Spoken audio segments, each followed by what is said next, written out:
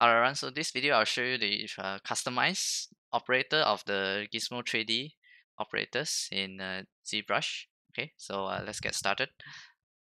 So I'll choose a Dynamesh sphere at the start, and then I'll change the resolution to 256 resolution, and I'll do a redynamesh to it.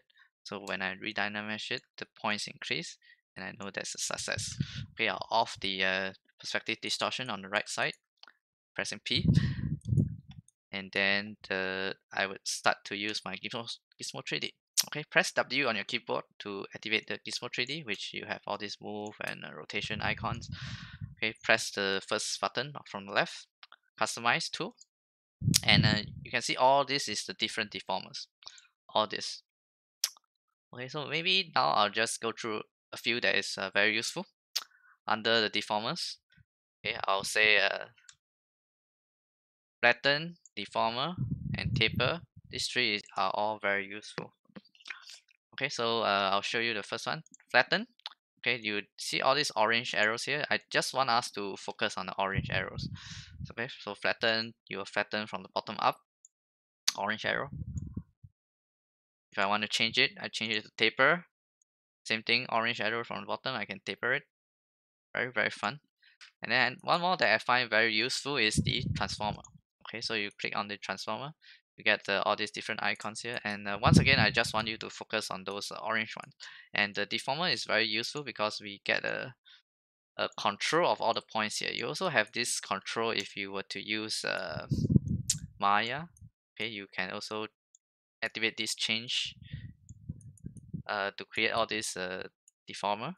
So many 3D software actually have this deformer, and it's very good that we see this in ZBrush as well. If you want more divisions, you can go to XYZ divide, these small different arrows here, and then you add more divisions.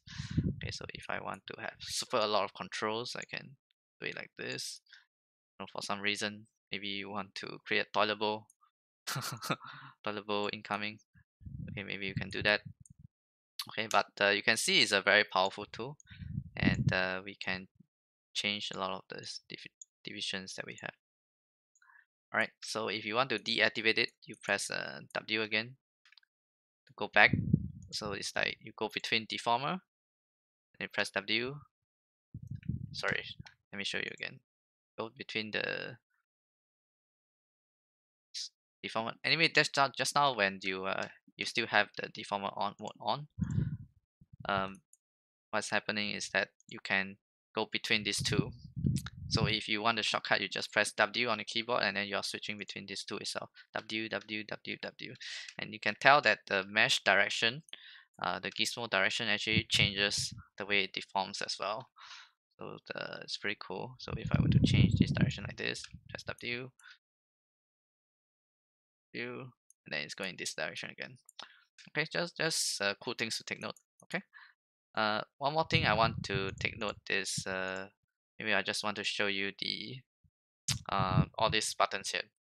So by pressing one of these buttons, I'll actually change the whole mesh to one of these mesh. So it actually replaced my current mesh, which is a little bit dumb. I don't like it actually. So if I want to change this to a ring, I'll lose my sphere.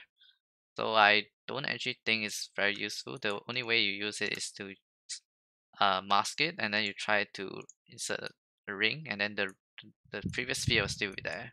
But it's too difficult, it's too many steps. So what I'd rather do is I try not to learn this. I don't create my sphere or primitives from here. I create using IMM primitives. I can create different IMM brushes, or I can press append to append something to the scene. So for example, if I want to create a ring in my scene, I just press append. It's the easiest. So I want a ring, I create a ring.